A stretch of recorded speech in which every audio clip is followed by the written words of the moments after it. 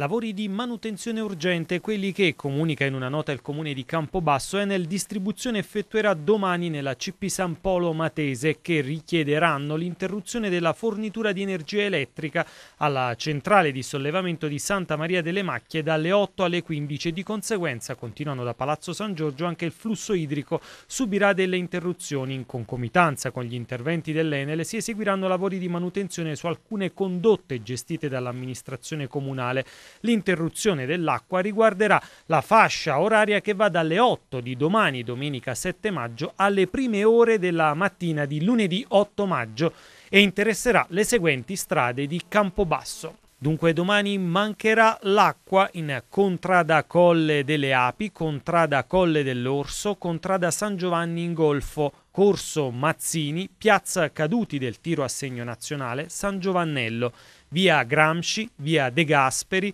via Croce, via La Banca, via Boccardi, via Capriglione, via Cirese, via Colle delle Api, via Delisio, via delle Frasche, via Gammieri, via Ciccaglione, via Crispi, via Iovine, via Longano, via Altobello, via Amendola, via Barbato, via Fortunato, via Matteotti, via Gammieri, via 4 Novembre, via Einaudi, via Sturzo, via Maranelli, via Martiri Molisani della Resistenza. Ancora mancherà l'acqua domani in via Monte San Michele, via Monfalcone, via Monte Grappa, via Monte Nevoso, via Monte Sabotino, via Monte San Gabriele, via Monte Santo, via Montello, via Mosca, via Scarano, via Rotondo, via Pasubio, via Piave, via Presutti. Mancherà l'acqua domani in via San Lorenzo, via Sant'Antonio dei Lazzari, via Sicilia,